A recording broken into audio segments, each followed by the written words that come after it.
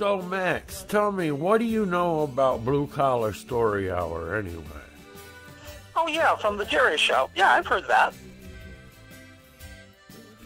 Well, it's looking like it's going to become a reality, that Blue Collar Story Hour is actually going to happen. We've got some people who are ready to read some stories, and this comes to my attention. I need to ask you a question. So it's basically just regular guys that have regular jobs that are coming into the library and reading to the kids. So I think you can tell where I'm going with this. Well, what does this have to do with me exactly? Okay, here's a hint. What would you think about letting us use the Pookie books? Your books. Well, I appreciate what you're saying, but the books are complicated. When they were published, Prudence did some illustrations. I didn't like them.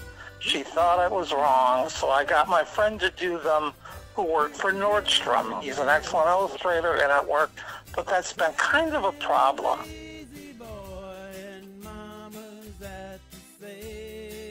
So what you're saying is we need to call Murray the lawyer.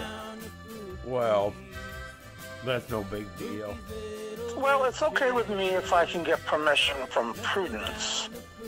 There's just a lot of murkiness and stuff with this, so I'll have to get permission.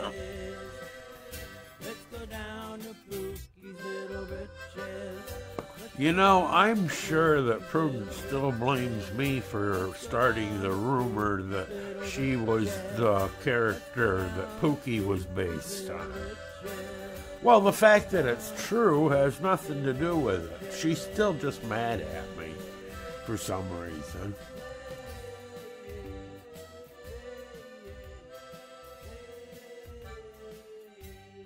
Well, let me know what you decide and find out. And next week we're going to do Cracker. He's got a story about a magic wrench he's going to tell the kids about. I'm looking forward to it.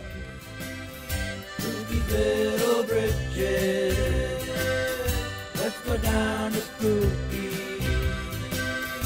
It don't take no riches.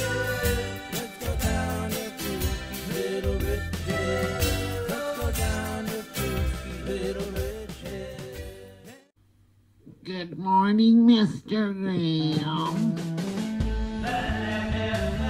Turn it up. An HDR production. Remember to hit the like button, subscribe, and hit the little bell. It'll just make my day. Catch you later.